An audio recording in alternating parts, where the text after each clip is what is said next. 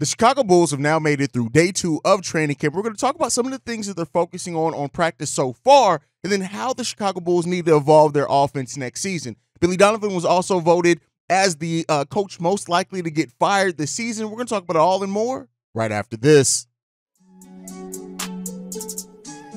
You are now tuned in to Chicago Bulls Central, your number one place for all Chicago Bulls news and content.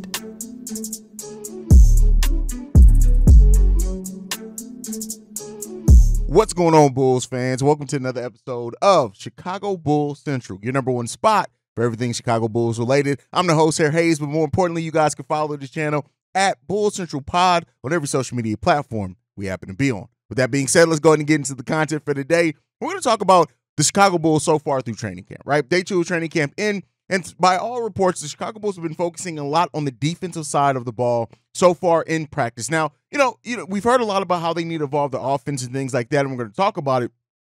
But with the Bulls wanting to push the pace a little bit more, right, and push the pace, let me say this, right? I think everybody, when they hear push the pace, they think that this team is going to be a run and gun team. That's not necessarily true, right? It means making quicker decisions on the offensive side of the ball, which we'll talk about. But with this team wanting to be a quicker team, right, wanting to be a team, especially with the bench unit, their biggest strength is going to be getting out in transition and playing solid defense. It makes sense that the Bulls are kind of focusing on the defensive side of the ball now. Yes, they're a top 5 defense last season by the efficiency ratings, but we know they have areas that they absolutely can improve on, even on that defensive side of the ball. And so that's kind of been the focus. Right now, they have done some offensive things, and it does seem like very much so that what we've heard from the coaching staff, they are trying to focus on, right, as far as individually, right? When you look at the Chicago Bulls last season, they were 24th in offensive rating, right? And that is, you know, that's questionable. And then when you look at that, DeMar DeRozan, Zach LaVine, and Nikola Vucevic all finished with their highest true shooting percentage of their careers, right?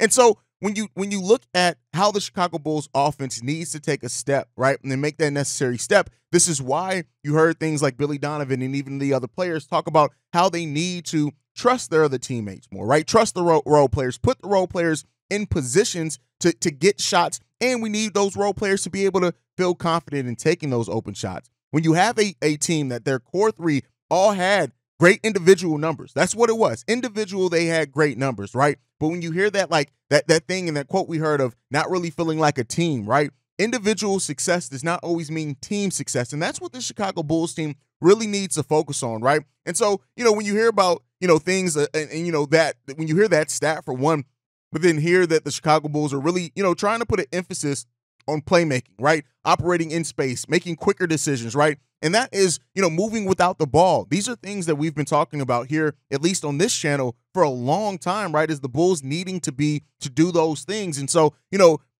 to hear that they are incorporating that is good, right? Because I think that is how you can get to the next step offensively for this team, right? Is to get out of that. The Bulls were an efficient defensive team. They still had their struggles and limitations on the defensive side. And I think if they can shore some of those up while increasing their offensive rating, that is going to put this team in a much better position and scenario. The biggest question is are they going to do it consistently? And that is one thing that, you know, hopefully this team and, you know, going through training camp and things like that is learning that they need to do, is that they need to focus in and lock down on a level of play, right? They need to lock down on trusting the other players, empowering, building confidence in those younger and role players around this team. Now, you brought in Javon Carter, you brought in Torrey Craig, and it's good to hear that those guys talk about like how they feel like they can really help take this Bulls team to the next level, which is weird to hear from role players, right? But that's what you need. You need role players that are going to be confident in what they can do, be confident in the roles, be confident in the execution.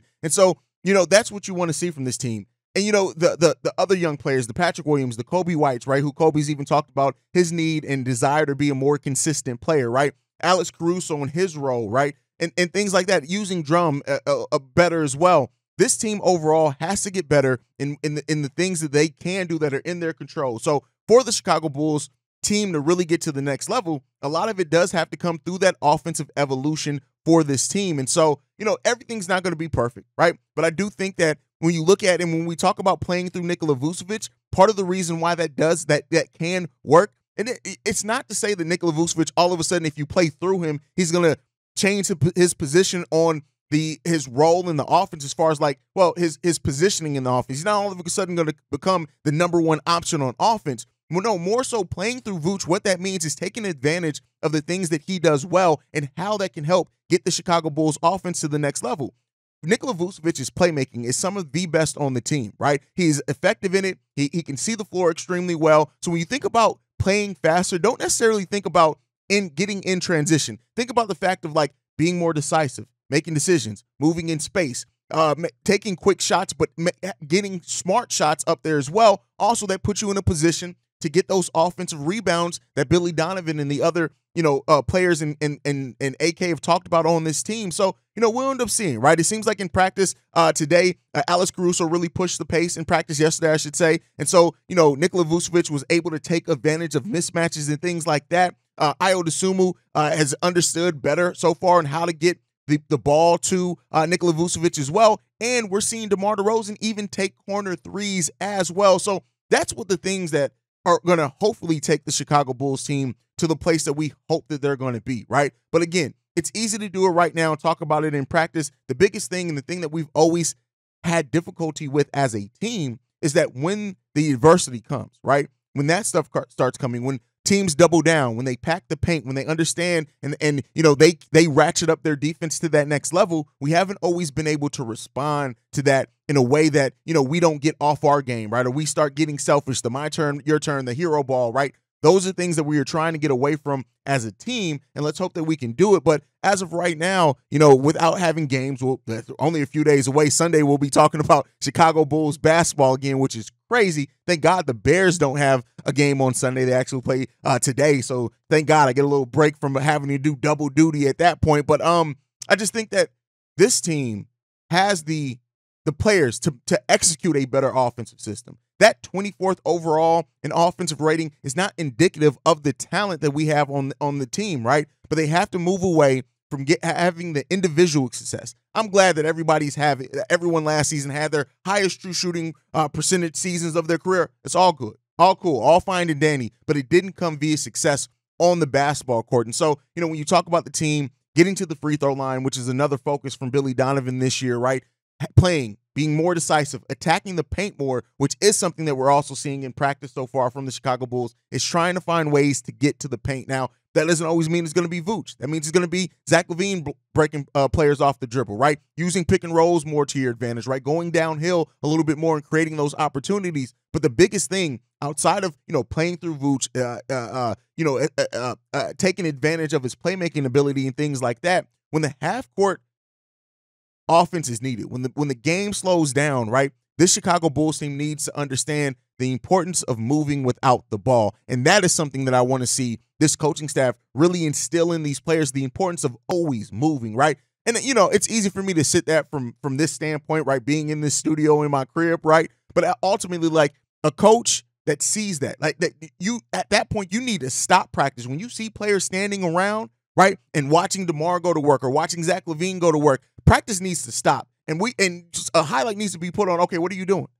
Why are you just standing there in the corner, right? If that's not what Billy Donovan is coaching them to do, to not just stand in the corner, if he is, then that's on Billy Donovan, right? But if he's not, then you need to stop practice and say, what are you doing here? Where do you think you should be right now? Why are you standing here in this corner? Why are you standing here within the three-point line not moving? What are you doing, right? And that's what all these young players you need to instill in them, and that's what we need to see to get this Bulls offense to the next level. Will we? Can we? That remains to be seen, right? Like I said, it's easy right now to say all the right things for the players and the coaching staff, right? But we need to see it come out. And, I expect the first couple of preseason games maybe to be a little rough, right? We'll see. The Chicago Bulls actually look pretty good in preseason the last couple of years, but, we'll end up seeing what that looks like for this team. But I think ultimately, we want to see the evolution. We want to see the next step. You have now bet on this core and continuity again, right? For the most part. And how those new players that you have brought in, how are they utilized and things like that. So we'll end up seeing, man. But with that being said, Sports Betting AG has listed Billy Donovan as having a 4-1 favorite as far as being the first coach fired this season. And when I saw that, all I could say is this. You clearly they don't really know what this team is, right? They don't know the ownership group on this team, right? And I've said this a lot. I was actually over on the Gifted NBA channel, and great channel. You guys go and check it out as well. But one of the things that we were talking about was the coaching, right? And we talked about the Jim Boylan thing, and I had mentioned to him how the ownership group actually asked our new management staff to keep Jim Boylan on when they initially came on, and he was flabbergasted by that. He was like, "Wait, what? Jim Boylan was a terrible coach, right?" And so that's when people aren't really ingrained day to day with what the Chicago Bulls franchise really is. Some of that gets missed by people who kind of they enjoy and they watch basketball, but they're not necessarily day in and day out with the ins and outs of a franchise. And so when it comes to things like this, as far as sports betting AG, thinking that Billy Donovan has the best odds to get fired as a head coach, is like, you can't possibly be paying attention to this actual organization. One of the things that I said absolutely with this team is the fact that once Billy Donovan said, yeah, I text and talk to Jerry Reinsdorf almost every day, I was like, yeah, he's going to be here for a minute, right? And I think also AK and Eversley do like Billy Donovan. And I think, it's more so than just the ownership. I also think that this front office does. Now, that brings about its own questions and problems ultimately, but hear that Billy Donovan is voted as the coach most likely to get fired, I kind of just look at that and smile because, listen, it's not happening. I can tell you right now, right? And I hate to be that guy. This season would have to be such a failure for the Chicago Bulls for Billy Donovan to be fired. And by that, I don't just mean being sub 500. I mean that this team would have to win like 20 games, right? 20 games. And I think that point, then we can start talking about the chances of Billy Donovan being fired. But other than that, I just don't see it happening. I don't see it happening. So, we'll end up seeing what it comes to with that, but when it comes down to Billy Donovan and this coaching staff, Billy Donovan is not a perfect head coach. No. Is he going to be the head coach of the Bulls whenever in our history? Did we make it to the finals? Probably not, right? If we ever do make it to the NBA finals again. But I do think this. I've said this many times, and I know some people disagree with it. Billy Donovan's not a terrible basketball coach. He's just not. He's not a terrible coach. That doesn't mean that he's the right coach for this team, but that doesn't make him a terrible head coach overall. And my thought process is Billy is a good enough head coach to where if the Bulls have the right roster, we can have some success. Now, it depends on what you look at it by success. But, where I have my issues with Billy Donovan is the player utilization, not using players to the best of their abilities and their strength, not knowing when to ride the hot hand, things like that. And so, if we see those type of things improve from Billy Donovan and his coaching this season, okay, cool. That's a step in the right direction. But success is ultimately the thing that you have to judge a team by the most. And, we'll see what happens with this team overall. We'll see. But as far as things outside of that, when it comes to the Chicago Bulls team, you really do want to look at what are the expectations, right? We talked about how the players set the expectations for themselves, right? As far as, Zach LaVine and everybody kind of setting that expectation on, we want to make the playoffs, right? Now, will that happen? We'll end up seeing if that ends up happening with the Chicago Bulls team and how much they how many wins they can get. I personally think that this is a team that can get between 42 and 45 wins. And maybe the ceiling may even be higher on that if this team actually, comes together and evolves in the ways that, on paper they've talked about, right, and things like that. But this season for the Chicago Bulls, I think, is an important season for a few different reasons, right? Outside of head coach Billy Donovan being fired, or outside of them re-signing DeMar DeRozan or Patrick Williams or not, when it comes down to it, this has to be a true season of evaluation, right? Of everything. Evaluation of AK and Eversley and their self-evaluation on where they led this team. Evaluation on, can you salvage this core enough, right? Is Lonzo Ball going to come back and save you next season? And, we'll end up seeing, right? I don't want to put it on any one player to save, and that's not on Lonzo Ball to save this team. That's a lot to put on that surgically repaired knee with cadaver cartilage in his knee, right? But at the end of the day, what this team needs to do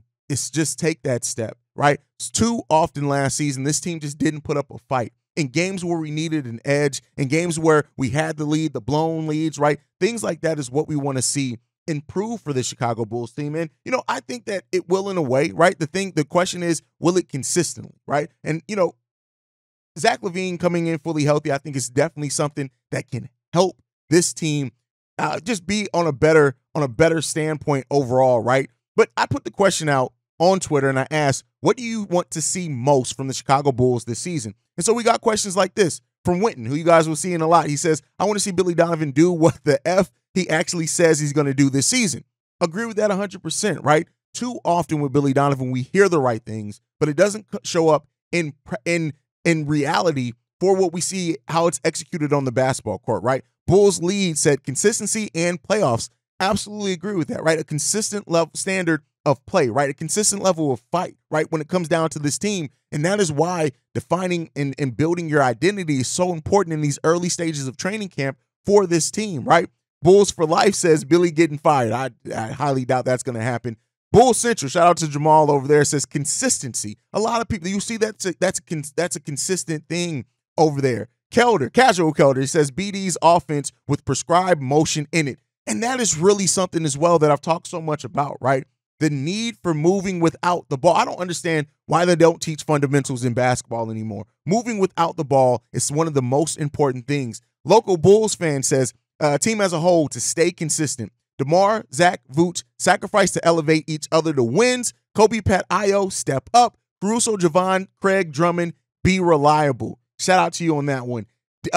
Derek from Nothing But Bulls podcast said wins, right? That's what he want to see from that. Russell says Dalen Terry minutes. He's the closest thing to replacing Lonzo. He just needs to be able to shoot the three, but he'll be everything else. Now, you know, when it comes to Dalen Terry, raw potential out the wazoo for Dalen Terry, but we got to see it come together for sure. From the Bulls Flight 8, he says this: more Zach, less predictable offense, less IO, run and gun play D for 48 minutes. Listen, that's one thing I disagree with. Run and gun, no. That is a terrible form of offense. Pushing the pace and run and gun are very different things. But hey, Paul says this: for them to play up to their potential. And that is what a lot of people even question. What is the potential for this team, right? Ultimately, right? So again, great things. People say winning games, continuity is a bunch of things in there. Wins, playoffs is a lot in that as well. So, you know, we'll end up seeing what happens when it comes down to that for this Chicago Bulls team. But I will say this: I do think for sure that this is probably going to be a better season than what some Bulls fans are saying, or has the potential to be way worse. We'll end up seeing. But thank you guys so much for tuning in to another episode of Chicago Bulls Central, your number one spot for everything Chicago Bulls related. Make sure you guys are following the show at Bulls Central Pod. You can send us any feedback, questions, comments, concerns, bullcentralpod@gmail.com. Lastly, if you want to leave a text message and our voicemail, the number to do so, 773-270-2799. We are, as I said, the number one spot for everything Chicago Bulls related. Thanks to you guys. And like I like to end every episode on, go Bulls. Love you guys. See red if you can, y'all. Peace. This has been a presentation of the Break Media.